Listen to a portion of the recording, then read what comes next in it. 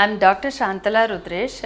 I'm a consultant homeopathic physician at Premier Speciality Center, which is located in Banashankari, 3rd Stage, Bangalore.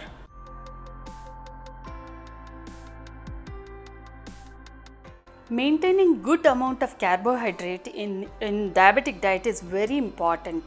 Most of the people, diabetic patients, will concentrate on how to reduce sugar levels in their bloods through sweets, and they concentrate only on the sugar.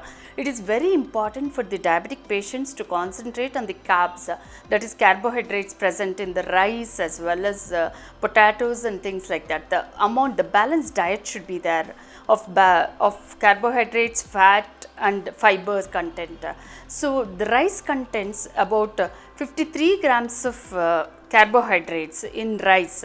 It is equivalent to whereas the bread slices contain 15 grams of carbohydrates. So 1 cup of rice contains 53 grams of carbohydrate, which is equivalent to 3 to 4 slices of bread. It is always better to take wheat instead of rice. Less of rice and more of wheat is a balanced diet for diabetic diet.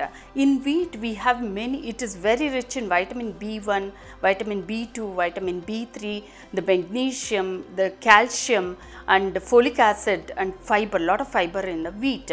Wheat is good because the magnesium content in the wheat will try to maintain the insulin level in the blood. That's why wheat is very important part of diabetic patients.